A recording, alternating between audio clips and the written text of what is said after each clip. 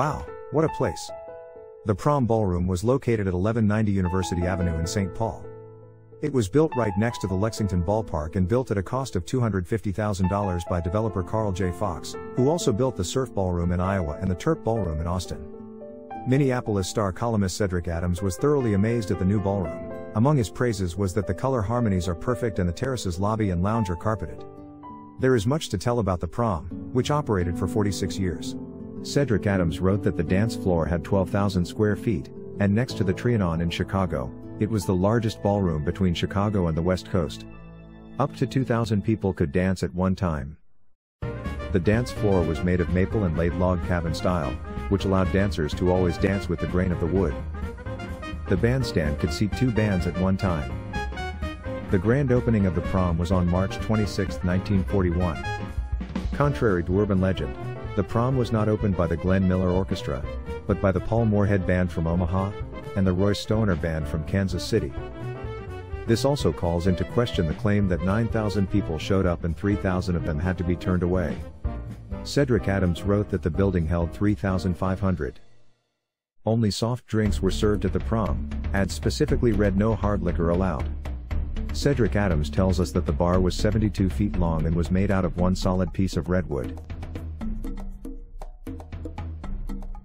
Did you know the Prom had a bowling alley? Neither did I. A duck pin bowling alley to be exact, with 22 regulation duck pin lanes. G.D. Myers was the manager of this endeavor. It may not have lasted long. So let's check out who performed at the Prom in its first year in business. On March 27, 1941, Whoopi John hosted the Prom's first old-time dance. The Blue Baron Orchestra appeared on April 2, 1941, advertised as the Prom's first name band. April 15, 1941, Count Basie, the sensation of the nation, with vocalists Helen Humes and James Rushing. April 23, 1941, Cab Calloway and his Cotton Club Orchestra, featuring the 4 Cab Jivers. Ted Fiorito came to the Prom on June 4, 1941. His entourage included Candy Condito, the Many-Voiced Man, song stylist Alan Cole, Frank Flynn on drums and vocals, Bert Traxler on sax, and the 3 Chicks. Fiorito was a pianist and a songwriter. The Prom promised audiences would swing and sway with Sammy Kaye on August 13, 1941. Kaye had the "So You Want to Lead a Band" shtick, recruiting members of the audience to try their hands at the baton. His singers were Tommy Ryan, Charlie Ryan, and the 3 Cadets. A Boogie for Britain jam session and dance originally scheduled for the Lyceum Theatre was transferred to the Prom on September 14, 1941, to hold more people. Proceeds of the event went to Bundles for Britain. Johnny "Scat" Davis appeared at the Prom on October 1, 1941. Davis was a comedian, trumpeter, and scat singer. He had appeared in the films Brother Rat, Hollywood Hotel, and Cowboy from Brooklyn.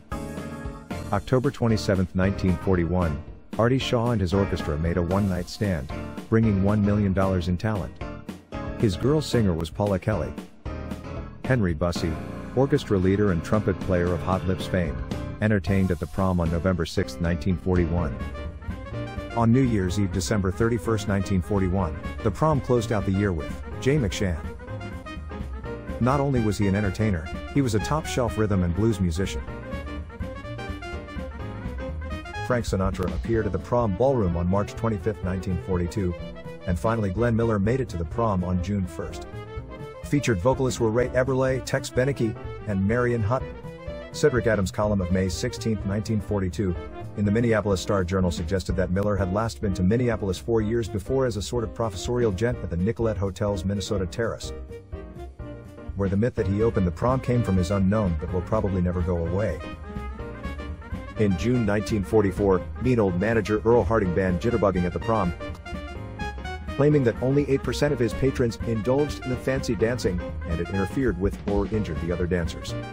The aggravated hoppers took their case to the mayor of St. Paul and demonstrated their moves, with the hopes of enlisting his help in lifting the ban.